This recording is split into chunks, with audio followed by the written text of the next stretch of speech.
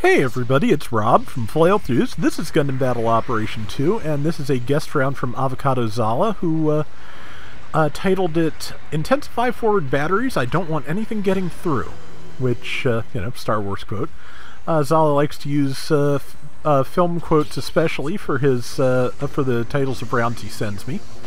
And it's appropriate because there is going to be a lot of firepower in this round because it is 5 Gym Cold districts and I think a Desert Zaku or possibly Zaku Cannon. But yeah, so Zaku Cannon, that was easily answered. And that is, I'm not sure what that is over there. Ooh, still not. Oh, it's a Gim Camouf. Yeah, okay. But yeah, so there is the 5 Gym Cold districts with the one of the fastest firing machine guns in the game, and yeah, it's that if they can get to the point where they're focusing fire, especially on raids, whatever they are focusing on will melt. Well, case in point, yeah, that's dead, and that was a good tackle and a successful one at that. Teammate was ready to follow up, killed the enemy, and all of that gave Zala time to reload his machine gun. So it is, yeah, it's a really good machine gun. It is really strong, and the Gym Cold districts actually gave me a hard time in the rank matches a couple of times, just because, yeah, if it focuses on you, you are in trouble. Especially since there's a lot of raids going around in there. If you're having trouble playing the raid game in ranked matches or any other, brawl, you may want to consider something with enough firepower to, take out legs easily, like the Gym Cold districts. Ooh, and the enemy team has taken both of the checkpoints in the center. That's not great. Really need somebody to grab one of those if possible, because, yeah, just being locked out of the center can really, well, that can get you pushed back to your base, which can be kind of bad. Although, getting everything into a narrow space, coming up on you at your base, that could actually work in a team like this's favor, so we'll have to see how that works out, but it's a possibility. 1575 to 2375, not a huge difference in a, pretty sure it's a 300 room, might be a 250, but yeah, not a huge difference. It's definitely, it's winnable easily. But right now, okay, grenade launcher's ready. In GBO1, since I like to talk about GBO1, the Cold District had one of the best machine guns in that game as well. It didn't fire as fast as this does, but it fired faster than anything else in the game. Basically, they kind of moved all the other machine guns up so that they were in line with the original Gym Cold District's machine gun, and then improved that further for GBO2. But the only significantly positive change that I can think of that the Gym Cold districts had compared to the GBO2 version is the grenade launcher, and that I believe had 2 rounds before it needed reloading. So kind of fairly substantive ready up time, so not a huge difference in the long run, but it probably would get you a couple shots faster here and there. But let's see, nice bright colors on that camo, and good job to Zala holding his position until it was time to tackle. Just really nicely timed there. This fight at the base, though, is kind of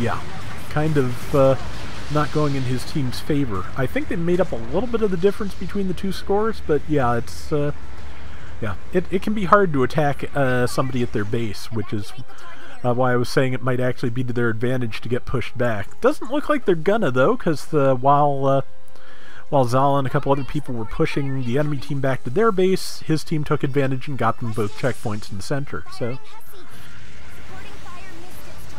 we'll have to see how that works out. Sorry, just it's not that late, but still just like I said, the first week my mom was in the hospital. I've been running back and forth all week, so apologies. I am just kind of